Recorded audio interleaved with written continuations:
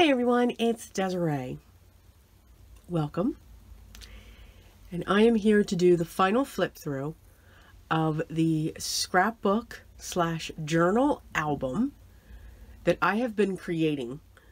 And it was featuring just a couple different products, but here's what I want you to get out of this journal scrapbook album. One, we can combine anything that we want together. Why not? 9 out of 10, they are going to make a beautiful and perfect match. So I've taken the concept of the scrapbook album world, where we have the hardbound book, usually, and we have these large flip pages that are extremely interactive, with flips and pockets and magnets, and they're on hinges inside this hardbound book. I've also added what I call journals. A lot of us know them as junk journals. I call mine journals. There's just something that changed, but it is. Mine are vintage style journals, because everything is hosed down with vintage photo, and it just has that vintage feel. I use vintage style stamps, or I'll take one of my stamps or a die, and because I shower it in with the vintage photo, it makes it look vintage. So that's the style that I create. So when I use the term journal, it is a sewn signature.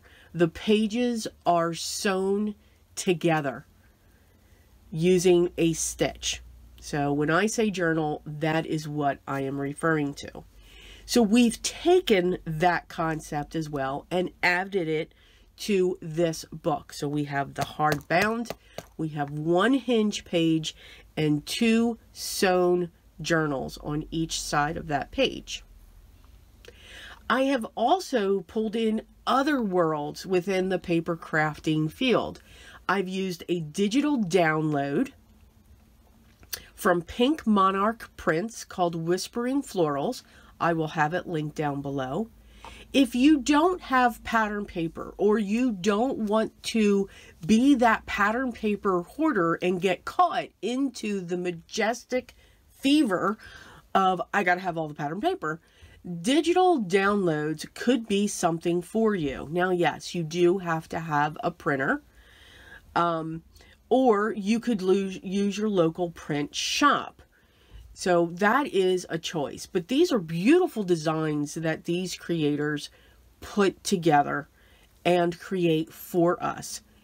I've taken that concept of a digital download and basically used it as a pattern paper. We have it on our covers, we have it within the pages of our journals, and we have them as the page covers for the hinge system. So just like you would use pattern paper, we've taken that same concept, except it's a digital.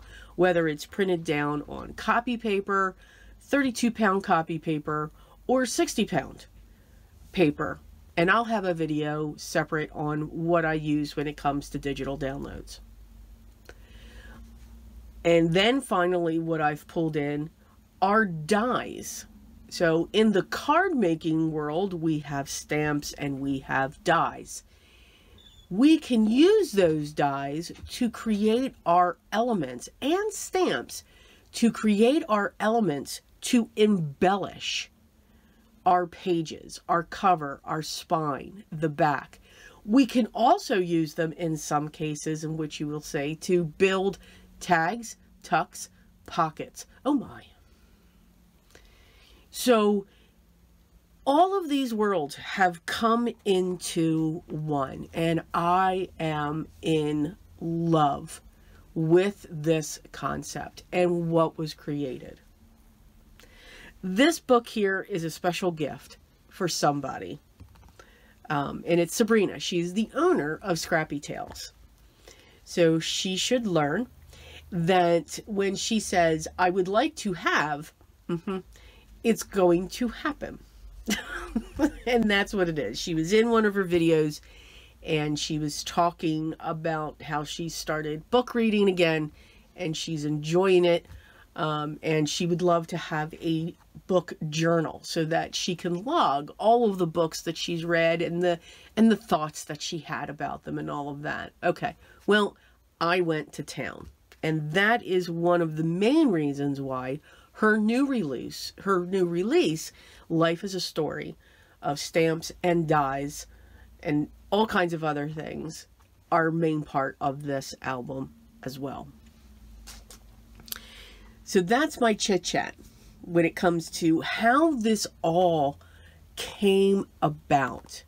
Now, if you're interested in how I pulled the album together, there is a live that I did on May 4th, and I'll link that down below to see how the cover was put together, because I did not know if this was going to work. And that is what I want you to get from all of the videos when it comes to this project. That video, I'm showing you how to construct the album from start to finish. I show you that. Look at the techniques that I'm using throughout these videos of this project. You don't have to think, okay, well, she's just doing this. No, I want you to look at the techniques and use your stash. It's your choice if you choose to click on the links and want to look at what I used. By me, when I put the links down there, my reasoning is to honor those individuals or those small companies or those businesses that gave me the ability to make this. So understand my reasoning. You don't have to agree with it, and you don't have to not agree with it either. I want to show you different ways of using what we have and how we can use our stash. That's my premise. That is what I'm all about. Let's start paging through. So we have our cover. So our cover, these are the digital download. The digital download is also in the background of the bookcase. All of the pieces that you are going to see here are, when it comes to the dies, are from Scrappy Tails and Her Life is a Story. So we've added this, we added these bright, bold colors. We've added her florals from this.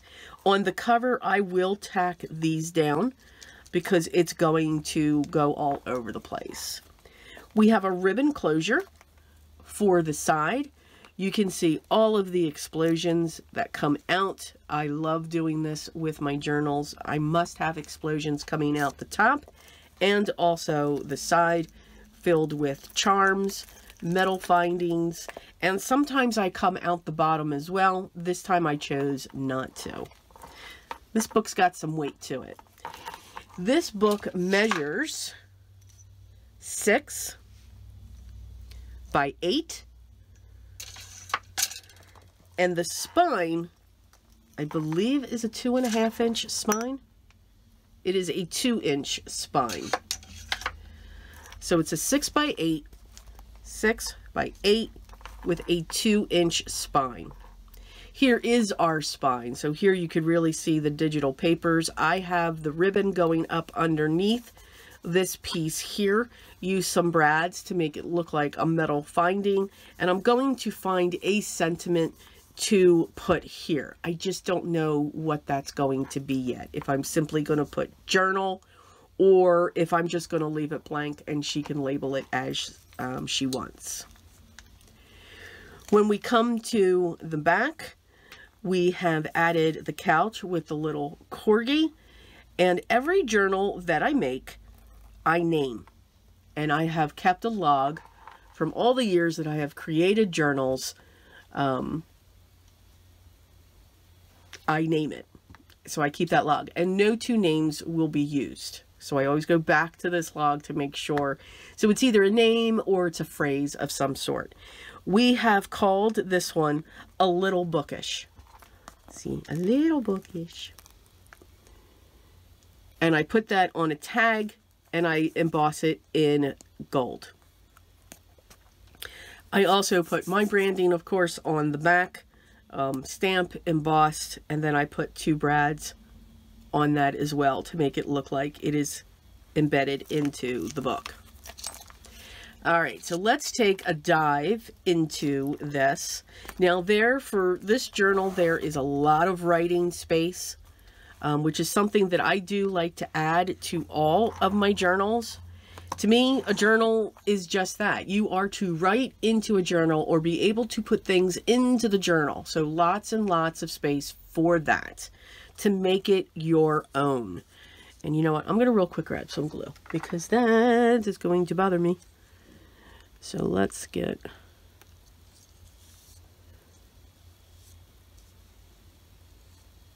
There we go. And we're just going to real quick tack these down. So forgive me, guys. I don't want to, as I'm shifting this around, I don't want it to shift.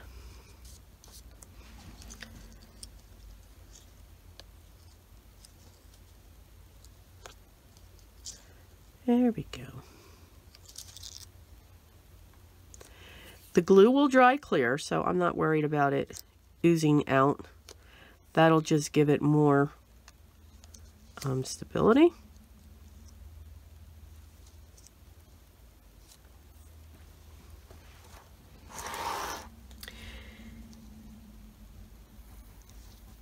Now you can also certainly use, you know, like the Prima flowers as well, but I do like the look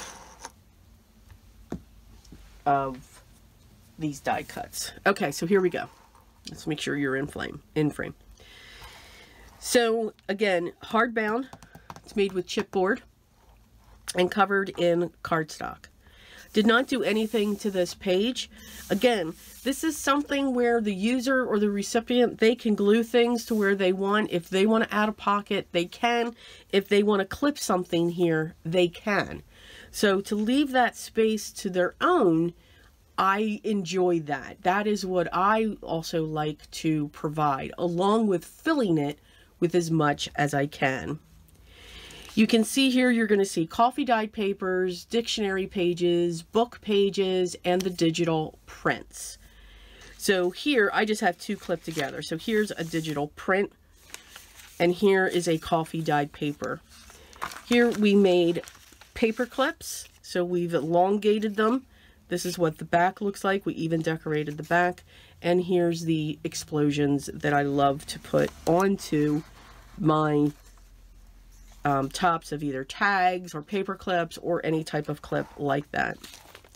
Here is a book page. It just so happens that the book that I used is called Sanctuary. And the author just went out of my head. Robert Thoreau.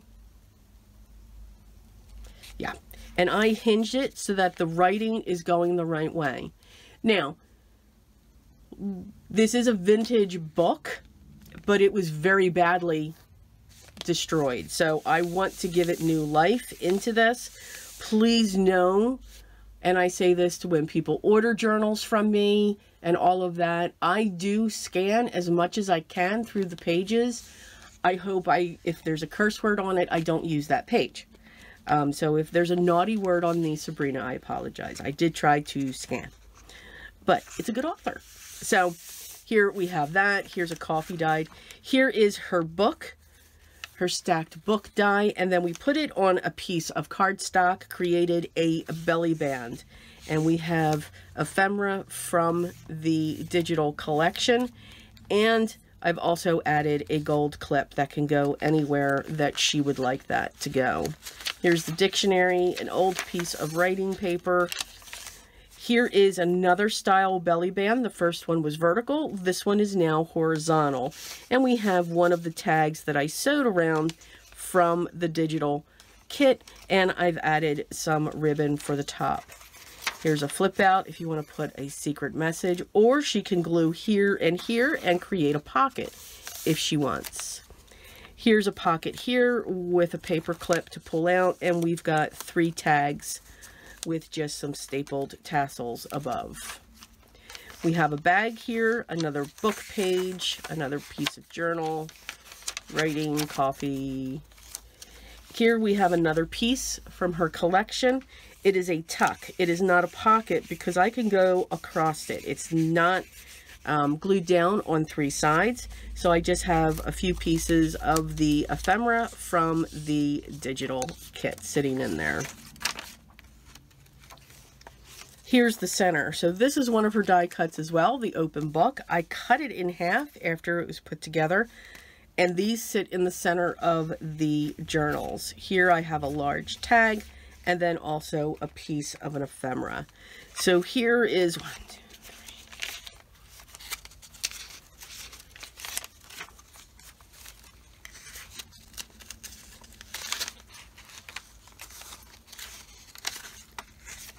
So there are 19 full pages in each of the journals, which means you have 38 pages to flip, and then you times that by 2, it's 76. So you have a total of 76 pages to write on when it comes to each of the journals, and that's a lot. As we continue through, here's another piece. This is actually a section from her pop-up in the new release. There's 2 other columns that go on either side of this. Again, tag, journal. Here's another piece from the ephemera that glued itself together. Yay. Always wait for your glue to dry. There we go. So another hidden spot that she can journal in. Here is the column that goes on that other side. And again, I have pieces of journals from the digital and the tag, and then they are just tucked in. Here's the other half of the book. Another flip. Also use the flowers to create a tuck. And what's cool is it's open, so you can see what's getting tucked in there. Page, dictionary. Here's another one of the pockets from the collection. Here's the bookshelf from her collection, and I've taken a tag, tucked it up in there. It's just paper clipped, but we also made charms. So from this, I have metal charms hanging and also made charms out of the digital collection, and also some heavyweight cardstock to weigh that down. And that makes the perfect charm. And then that is the end of Journal 1. And you will see, if you noticed, on the spine, we are not seeing any sewing from the journal. Whenever I do a multi-signature journal, I don't like the sewing to show on the outside. It's just me. If it's a single signature, then yes, you'll see the sewing outside. That's usually how I attach the ribbon closure, is I weave it through the sewing that I do, the pamphlet stitch. But any more than 1, 2 on up, I don't want to see the sewing of the signature on the outside of the album. So I developed a system. Now, and I'm not going to say I developed. I'm sure somebody else came up with this before me, but this is just how I do it. I take a piece of thin chipboard weight, sew through it. You will see that in the video. And then I take this piece with the signature on it and put it inside the album. So again, it's just a different way of doing that. If you want to sew through the album, you certainly can. But I was not going to do that also with this chipboard.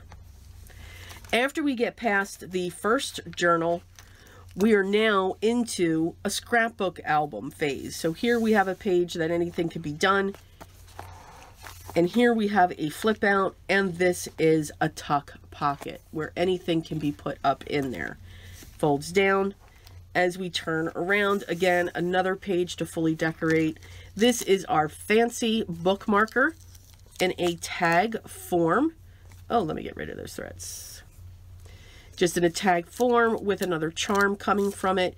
This is a double pocket, so you have a pocket in the back here and you have a pocket right here. So if I lift that up, pocket in the back, pocket here, more of her die cuts. And that just sits here because it is technically a bookmark, and this is the collection of her corner bookmarks. This is the base, the first set that you want to get. And when it comes to the corgi, the fox, the cat, and the horse, they are add-ons. This is a separate flower die, but again, I added it because I can't do anything small.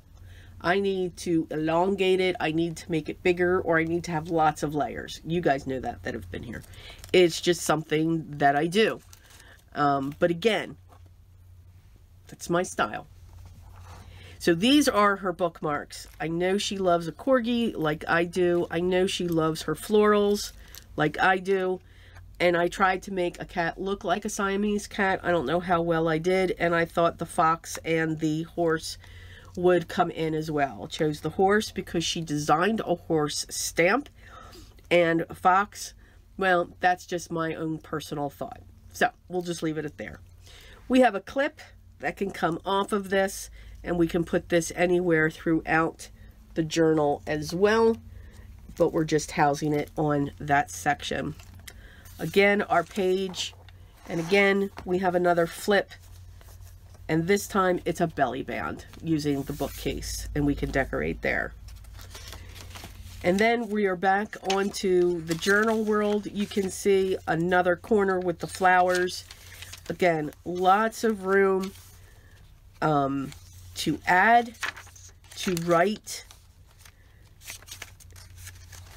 thoughts, whatever it is, and I leave it open. Here's another charm, and I leave it open for the owner, the recipient, to do what they want when it comes to inside of their book. Here's another paper clip we did with another explosion coming off the top. Here's another center. Again, everything does look the same, because that's the other thing that I do. When I have multiple, here's that die cut again. When I have multiples, I make sure that 1 or 2 is in each of the journals. Here's that vertical band. And again, I've added gold paper clips throughout. They can be moved around. These type of clips. Another bag. Another column. Here, this one's a large tag with one of the charms coming off the top. And then here, I've just put this, we've created a very narrow pocket down here. So it's glued here, along here, and down here. We have some very tiny tags here. We have a tag from the collection. And then here, I've taken one of her tags, and I have added one of my stamped images just for her. And then I added the sentiment onto the next chapter. So this is something special for her, and she will see why I did that. That's not something that I would show when it comes to a video. So that is our A Little Bookish journal. I hope she likes it. You know, you never know. But I do very much enjoy working on journals. I hope throughout the videos, and I'll link to the one with the book and all, you know, the other ones. There was a couple lives with this and a couple of the, I'll put a hashtag on this, either include, you'll see include a thank you, Desiree Tangles with paper, or A Little Bookish. If you search that, you'll be able to see the videos that are associated to this animal. Well, it is. It's kind of, you know, she's bulging out. So she is very full, but more can still be added. And all of the explosions and the charms that are sitting on top. Okay. So I hope you enjoy it. This was pretty much the project for May. I will have another project coming up in June where it runs throughout the month, whether through lives that you can watch on replay, or they will be live videos like this pre-recorded, and I'll take you through the majority of the steps. I can't show every single step. So you'll see the majority of them, or ones that I want you to focus on for the technique. That's why I'm showing these. All right. Again, I'll link down to Sabrina's shop. I'll link down to Pink Monarchs. There's beautiful collections in there. Just take a browse. You don't have to buy anything. Just look around and enjoy. If you have any questions, please make sure you leave those down in the comments, and I will get back to you as soon as I can. Don't forget to hit the subscribe button, hit that thumbs up, and make sure you ring the bell for notifications, and hopefully you'll be notified when the next video is live. Yeah, you never know. It's a, you know, it's a shoot. You never know. It's a chance we take. Most of all, enjoy the art that you create and use your stash. Have fun with it. Find different ways to show it love and to make your creations come to life.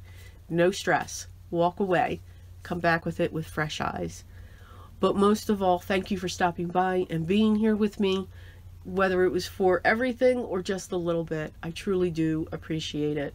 And remember, always be creative in everything you do every day. And I will be talking to you in the next video. Till then, take care, guys.